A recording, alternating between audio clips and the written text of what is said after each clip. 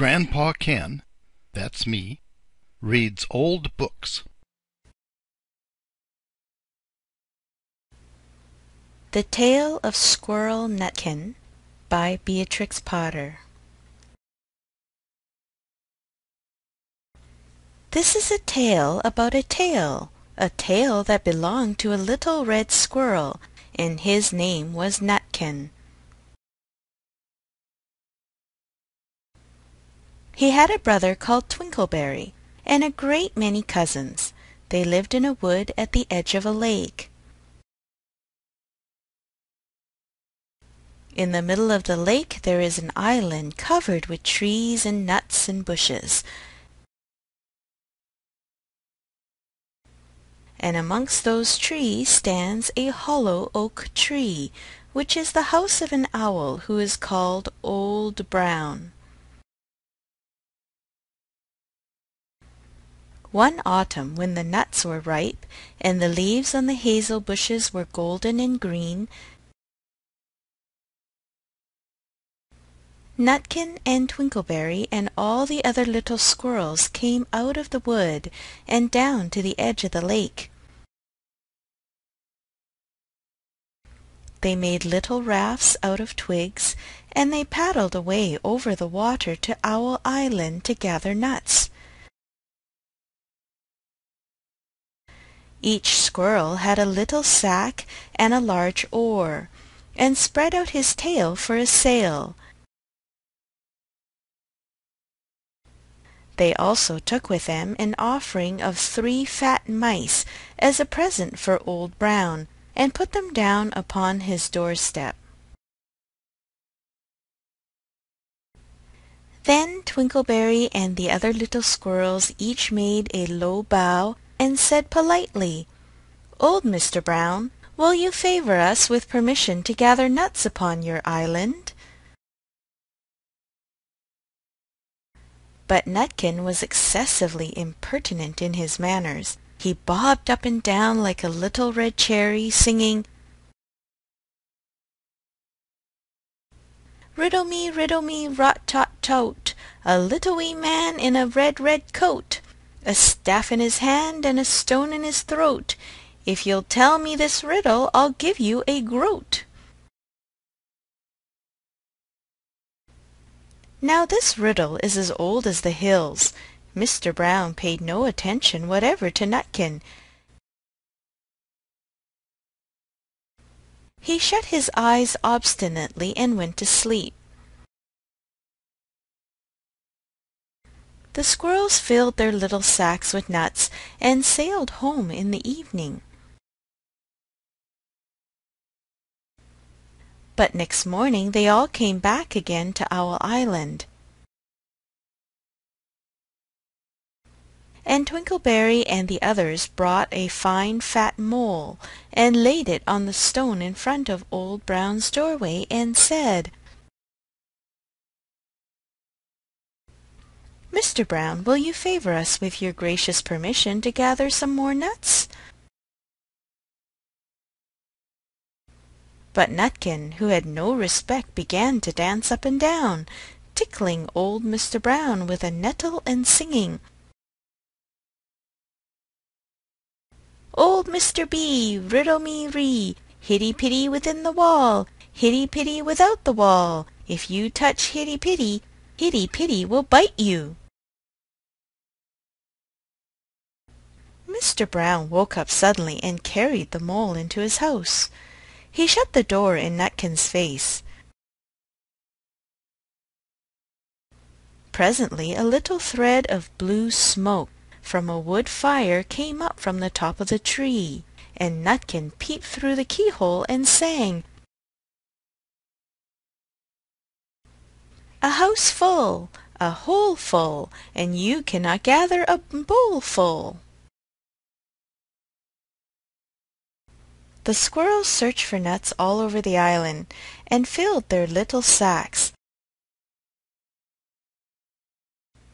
But Nutkin gathered oak apples, yellow and scarlet, and sat upon a beech stump playing marbles, and watching the door of old Mr. Brown. On the third day the squirrels got up very early and went fishing. They caught 7 fat minnows as a present for Old Brown. They paddled over the lake and landed under a crooked chestnut tree on Owl Island. Twinkleberry and 6 other little squirrels each carried a fat minnow. But Nutkin, who had no nice manners, brought no present at all. He ran in front, singing, "The man in the wilderness said to me, 'How may strawberries grow in the sea?' I answered him, as I thought good, 'As many red herrings as grow in the wood.'" But old Mr. Brown took no interest in riddles, not even when the answer was provided for him. On the 4th day the squirrels brought a present of 6 fat beetles, which were as good as plums in plum pudding for Old Brown.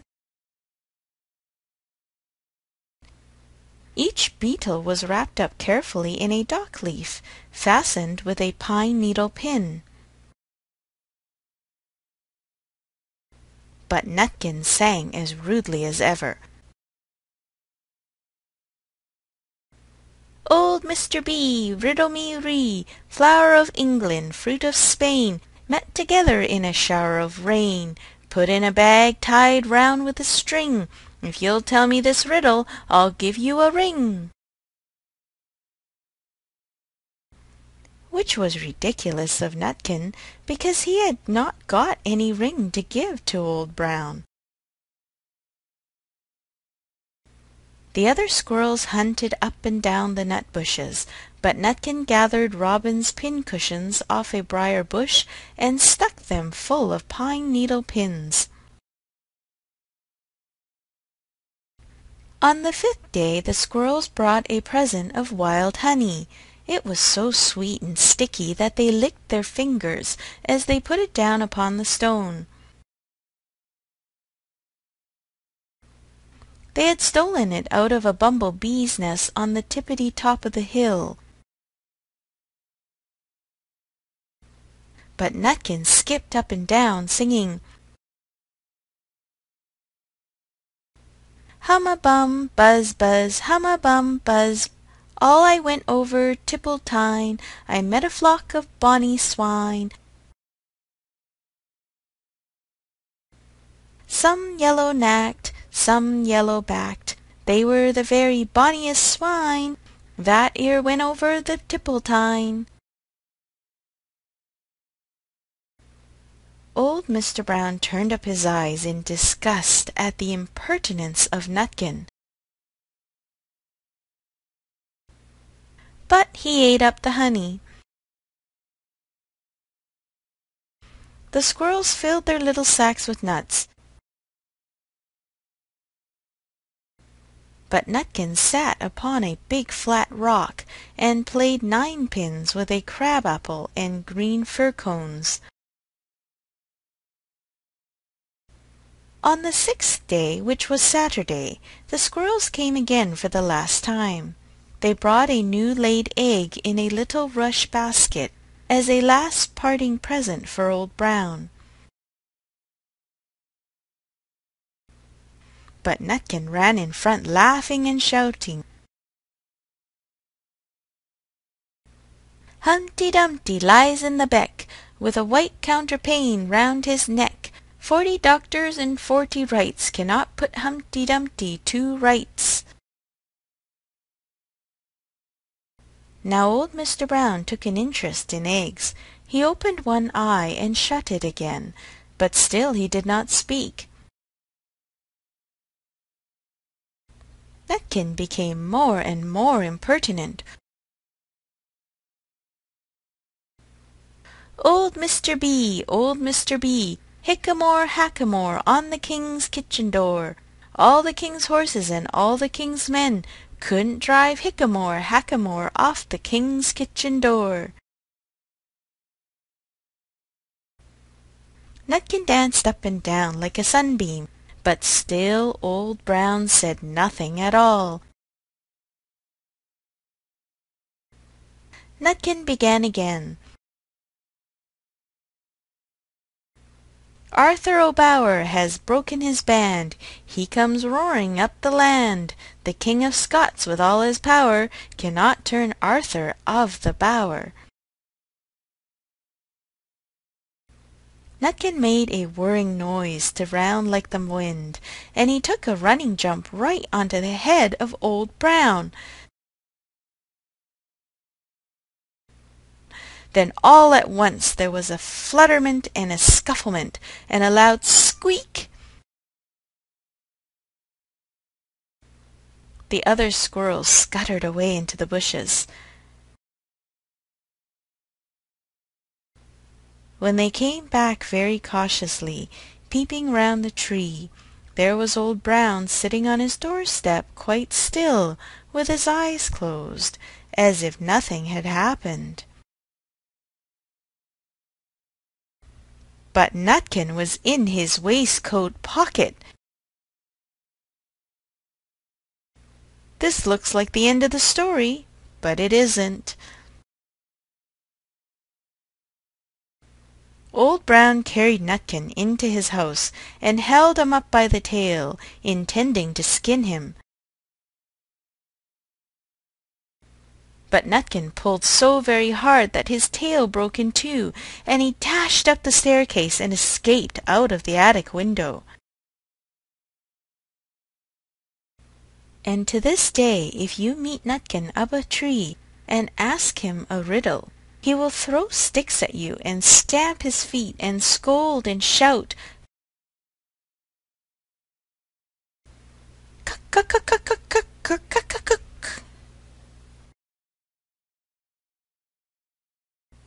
End of the tale of Squirrel Nutkin. A Kennemar video book. Visit us at kennemar.com.